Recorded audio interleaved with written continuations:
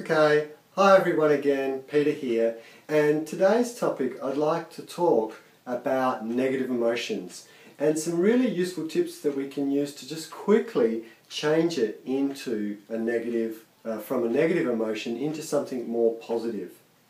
You see, our thoughts, the way we represent all of our emotions are through our sights, sounds, feelings, and even tastes and smells. And what we're going to do now is a little trick that I learned to be able to change the way we structure the thought of a negative feeling and change it into something positive. So the first thing we do is when you notice that you have a feeling of anxiety or a feeling of stress or even a feeling of depression, the first thing what we always do is to bring a lot of mindfulness into it. So be aware of that emotion. Now, don't try to think too much about it. Instead, sense it. Notice where it is. Is it kind of manifesting in your shoulder or in your heart or down in your stomach, or is it fuzzy in your head?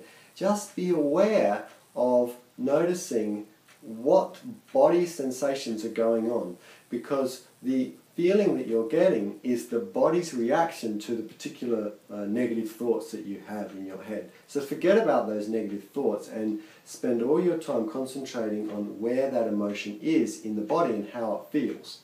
Now, you might notice that it has a certain movement to it, because emotions often move around the body. They might be spinning. Sometimes they'll feel like they're spinning forwards or spinning backwards or spinning clockwise or anti-clockwise or moving from one part of the body to the other. So notice that. That's the movement of it. Another thing which I find very useful is if you were to give that emotion a colour, what colour would you say that it was? Is it a grey? Is it a red? Is it a whatever colour it is? Just notice that. Now with these two things alone, you can do an interesting thing with that negative emotion.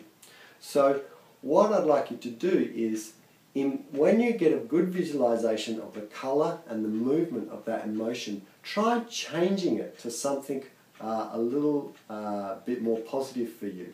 So if it's, say, grey, change it into a nice calming blue colour or an energetic yellow colour, and see if you can think about using that colour to transform that heavy energy into something lighter.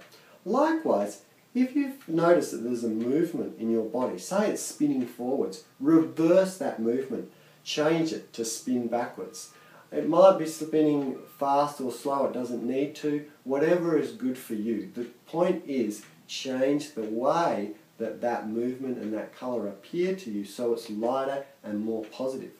Then, once you've been able to change the very way we represent that colour and the feel of it, now instead of wanting to get rid of that energy, actually invite it into yourself and see it as a positive energy that is now enhancing yourself rather than a negative energy that's pulling you down. Because all emotional energy in its very, very heart is exactly that, just energy.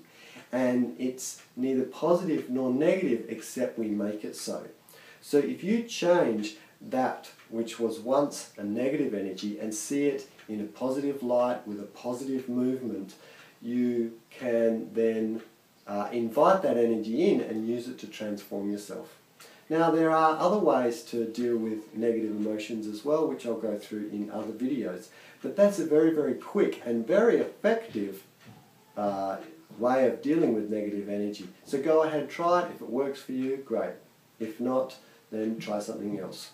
That's Peter signing out. Thanks very much.